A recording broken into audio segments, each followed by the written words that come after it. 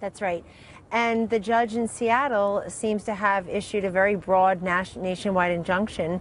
We're not even sure that the litigants here have standing. States don't have standing. Individuals would have standing.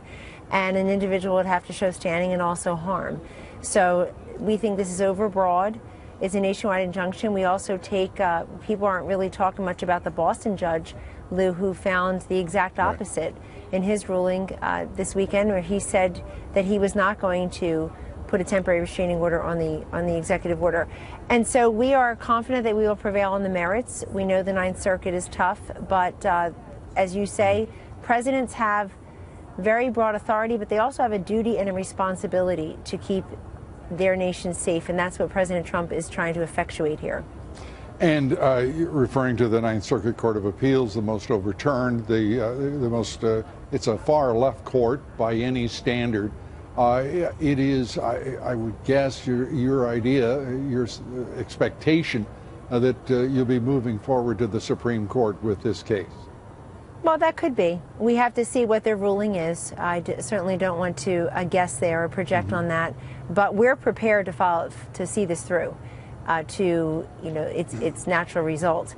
And as I say, the president is confident that we will prevail on the merits, and he's very confident that he's given his constitutional and statutory authority to protect the homeland. I would point out to your viewers too, Lou, you may have been getting to it, but there's an AP story today that really caught my attention by Eric Tucker. He went and he fact-checked this judge in Seattle, Judge Robart, who claimed from the bench that the answer is zero foreign nationals from these 7 countries had been arrested since 9/11. That is just false. And I know the media is so into fact-checking immediately, and they should really look at this article because the judge said something. This is the judge, and he said something that's just not true. There have been foreign nationals that have been arrested, and I want everybody to look at that because it's a very important piece that's probably not getting much coverage. Well, and thank you for doing so. But this district court judge in Western Washington put himself in the position of being rather a person with broad views, as you suggested, it ended up in his order. Secondly, that he had better information than the President of the United States. And on its face, his order, if I may say, it makes him look rather silly. I don't think he will get too excited if I suggest that he is somewhat liberal and somewhat over his skis in terms of what he presumed to be able to order from his bench in the Western Washington State District. Let's turn, if we may, to Obamacare and its repeal and its replacement. The president acknowledging to Bill O'Reilly that perhaps not this year. Today we learned that the Speaker of the House thinks perhaps still by the end of spring there could be some kind of replacement. What's going on here?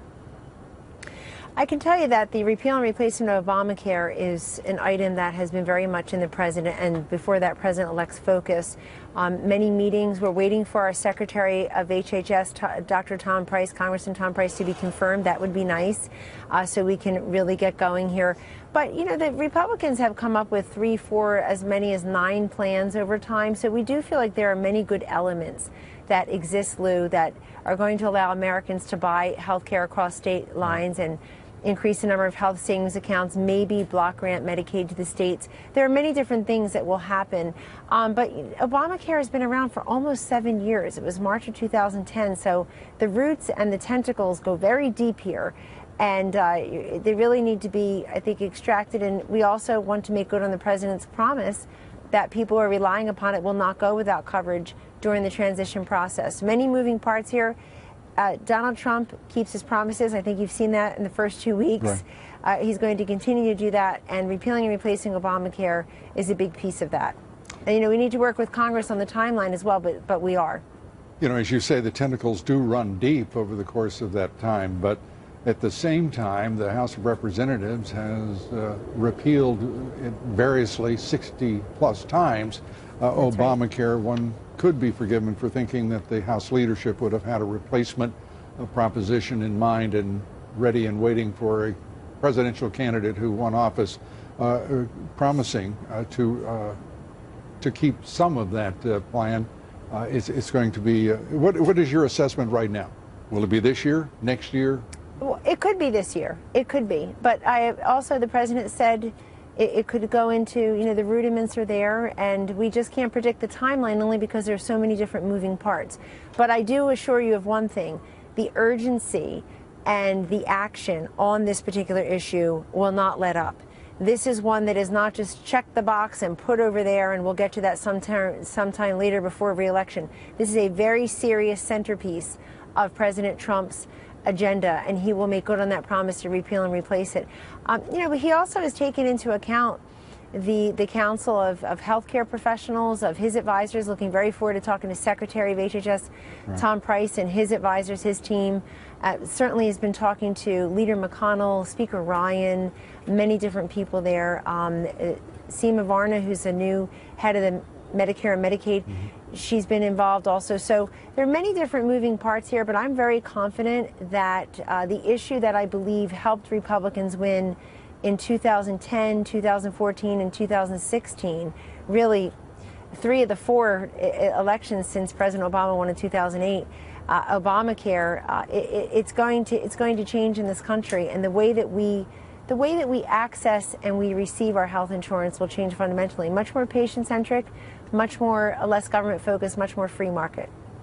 And the leaks from the White House and the telephone calls with 2 of the foreign leaders with whom the president spoke, under investigation.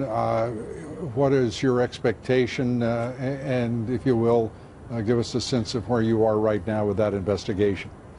Well, when they're characterized as, quote, leaks from the White House, it may be a bit misleading that people think that's where it came from. There are different parties that would have had privy to that information, and so I will let the investigation continue without me projecting what its findings will be. But I will tell you, I will repeat that the president has been very negative about any leaks, has really pushed back upon them in no uncertain terms, as well he should.